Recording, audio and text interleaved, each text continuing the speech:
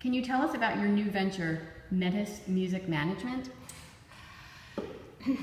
I think every person has, if not a secret, then a desire which is subconsciously lying down on the bottom of your brain, and you've been living with this all your life up to the point when the last straw falls on it and it jumps out.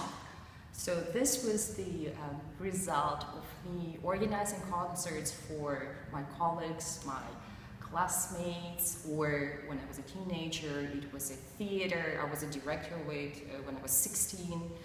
So just being a leader and being able to create something. In fact, it doesn't matter whether you create music or you create a project. Somehow it's the same part of your brain and heart and soul which takes energy out of it. So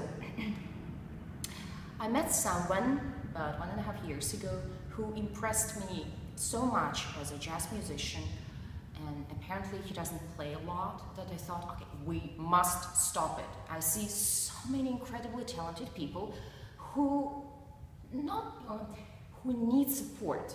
Sure, many of them need support, but they are my dear friends who moved to different countries, and because they had to take care of money, children, family, whatever, music came somewhere behind and became just a source of money, where all this creative stuff went away.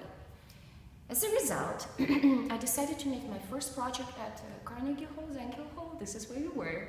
I did everything by myself, all the PR ads, whatever, and I had 2 months only. And this was my second year in New York, so I could not call my high school friends saying, hey, know anyone in this newspaper? It was all from zero. Would you please, could you please? We had a successful event, and as a result, this year I present a series of concerts at St. Peter's with different kinds of music. European musicians, Renaissance, classical, modern. It's a pleasure to do. It's a pleasure to see that people need it, and you can invest something that's given to you from the nature. You can help them.